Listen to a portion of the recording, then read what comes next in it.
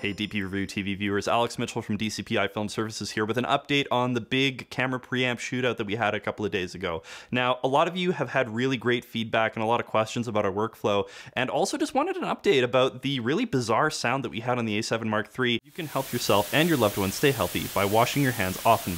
And I'm here to tell you that I actually did get my hands on another A7 Mark III body, and I have some good news and I have some bad news. Now, I'll get the bad news out of the way first. Unfortunately, the camera did perform the same with both tests. So each body that I tried with the gear that I used actually had the same results. And I tried different versions of the exact same gear that I had. So on both cameras, I was trying the URX 100 receiver, and it was giving me the same problem. After handling pet food or pet treats, and after touching garbage.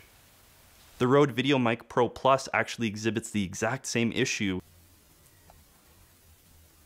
What I've also found, though, is that other pieces of equipment don't exhibit this problem. Some of you have seen Gerald Undun's video. The Rode VideoMic NTG seems to have no problem. And my Rode Video Wireless Go actually seems to be fine as well.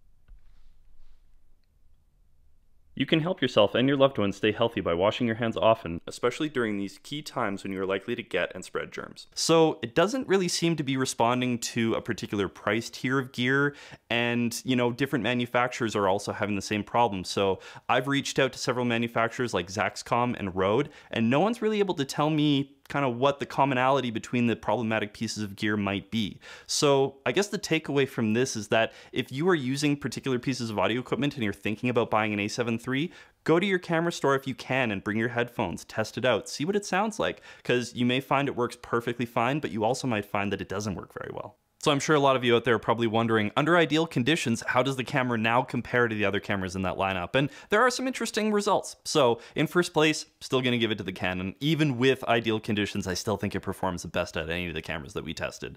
In second place, though, it's still going to be a two-way tie, but the Sony has bumped the Nikon. And the reason for that is the Sony's kind of the mirror image of the Panasonic, whereas they both perform fairly well at ideal conditions. I found that the boosted levels in the Sony didn't really perform as well as boosting a signal from the Panasonic. I had a very weird sort of like almost a steam engine, like hiss on, hiss off again kind of performance. You can help yourself and your loved ones stay healthy by washing your hands often, especially during these key times. Whereas I found that the Sony actually handled the hot levels a lot better than the Panasonic handled those. You can help yourself and your loved ones stay healthy by washing your hands often, especially during these key times. So your preference for the Panasonic or the Sony is really going to depend on how you work. If you're more concerned about protecting hot levels, then the Panasonic is not going to be the go-to, the Sony is going to be the choice. But if you normally like to keep your levels pretty low and then boost in post so that you can really preserve any hot signals that might show up without your foreknowledge, then the Panasonic is going to be a better choice for you. Whereas everything that follows from the Sony and the Panasonic is still roughly in the same order. It's going to be Nikon in third place, then Fuji in fourth place, and last place Olympus. Now again, I just want to reiterate that all of these cameras under ideal conditions are actually pretty usable, especially with the knowledge that we have now. So don't be offended if your camera didn't get in the second and third place. They're all pretty good. So my conclusion from retesting the A7 Mark III is it actually performs very well under ideal conditions, but if I was the sort of videographer who had to go into environments and work with audio gear that I wasn't able to test beforehand, might be something that I would want to know. If you're the kind of videographer who works with the same audio kit all the time, just be sure to test and make sure that your setup works with that particular camera. But if you have to be running gun and all over the place, it might be something that you want to consider about your A7 Mark III purchase.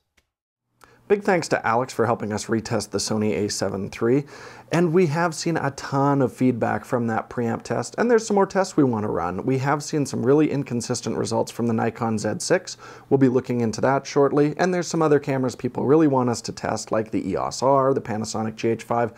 We'll be looking at those in the future as well, so make sure you subscribe to see that. Don't forget to also follow us on Instagram, follow us on Twitter, and we will see you all again very soon.